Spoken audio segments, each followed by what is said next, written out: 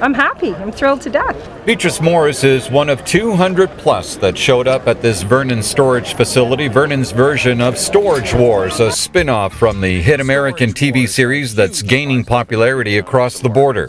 Who knows when the door rolls up what's in there, so it's a kind of a fun gambling kind of thing for people too, to see what's behind the doors. What's behind the doors are seized goods, forfeited because the owner stopped paying storage fees, a dark side of the business. It's not something that you really want to do, but it is a business, and eventually they have to get those lockers back in circulation if people haven't paid. It's an event that draws the curious, like Sharon McMurray. Because I watch it on TV and it's so much fun. This is the first time I've ever been to one. I wanted to see what it was like. 50, 25 now, 50, 25 now. 50, to the bitter, it's a game of chance, a gamble, because you never know.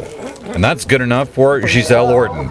There's dresser drawers in there. You don't know what's in the drawers because you can't go and look, can you? No. So what if? Yeah.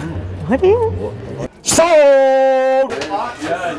Rob Frederick paid a little more than $2,500 for this storage locker filled with the unknown. That's right. That's the exciting part. The Storage Wars business is not without controversies. Some in the business, like John Hintz, has been an outspoken critic of selling other people's stuff.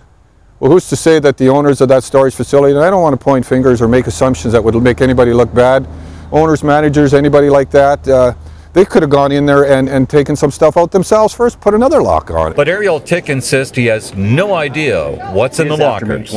So we don't go through their stuff. Right now we didn't even open the locks. We have no idea what's happening in here. And judging by the fact that people like Beatrice Morris are bidding on what appears to be junk would support Tick's argument. But is it junk? Morris paid $90 for the contents of this storage locker and came out a winner. I did, big time. Paid $90 and got a $1,000 wedding dress.